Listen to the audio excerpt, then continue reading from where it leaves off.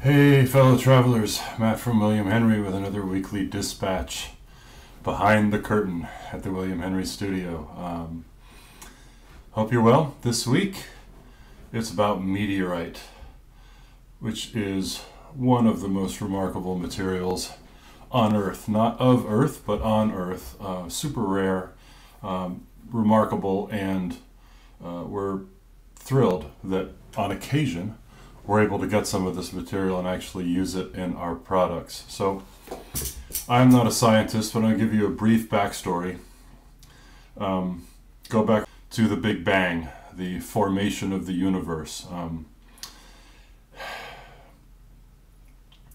The molten core of these planets and these stars and these chunks of space debris from this original explosion is cooling.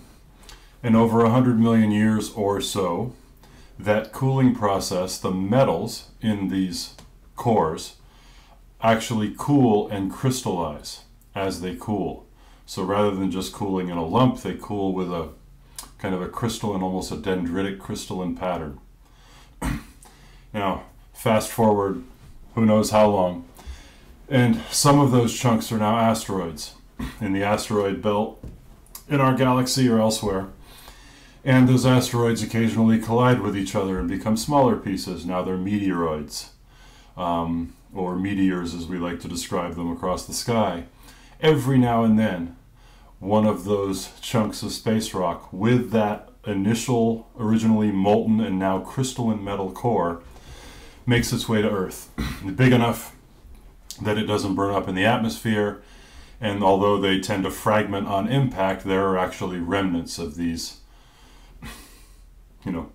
literally from the formation of the galaxy all the way to now, going back to as much prehistory as we can conceive. So that's the background. And now there are chunks of this material occasionally found on the planet, on Earth. And a lot of the meteorites, tend to end up in the ocean, and this metal degrades over time. So we never get access to that. They have to make it onto land. There's only a handful that have been found. Any estimates range anywhere between 11 and 60 separate impacts that have created these fragments. Of all of those, so far, there's really one that landed in Namibia in a town near Gibeon, and it's called the Gibeon meteorite, that was big enough that it really yielded usable metal. And in the 1800s,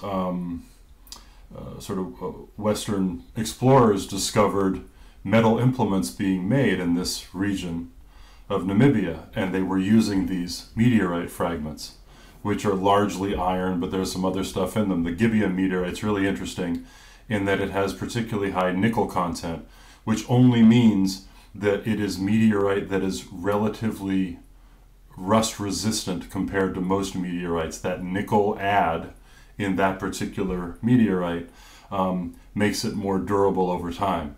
That's mostly what we've used when we can get it. We're also playing with a material called monolista meteorite, which is from Sweden, and we're always looking for other options. But it's this beautiful crystalline metal. It has natural inclusions and fissures. It literally goes back to the birth of the cosmos, birth of the universe. And occasionally we're able to buy some of it. I started working with this stuff 20 years ago, and I could buy it by the ounce. Now you buy it by the gram, much the way you would buy gold or platinum. It has become that sought after and that rare. Obviously, it's you can't just open up another mine and hopefully find more of this metal. You have to actually find remnants of a meteorite that crashed to Earth and are still intact. So it's remarkable stuff.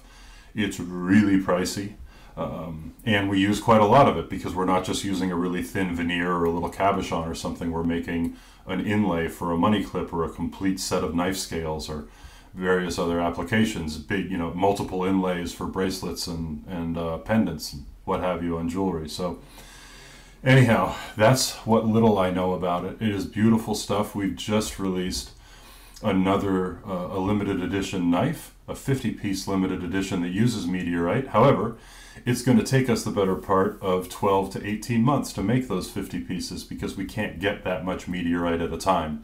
So we've numbered it to 50, and in fact we've only been able to make the first 10 so far. But we do have some jewelry that features it. It's just gorgeous stuff.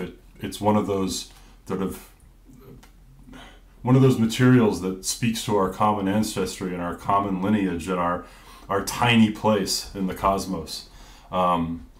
It's a privilege to be able to use it.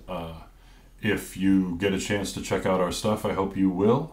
With it, you'll find some other stuff out there because it's meteorite. It's a star fallen to Earth. Who wouldn't want to be able to own a piece of that or make something with that? So there you go. Just another one of those materials that blew my mind 20 years ago when I even found out it was possible that it existed, that I could buy it, and that it was, in fact, if I got the right stuff, workable. And we do that to this day at William Henry when we can. So thanks. Have a great week.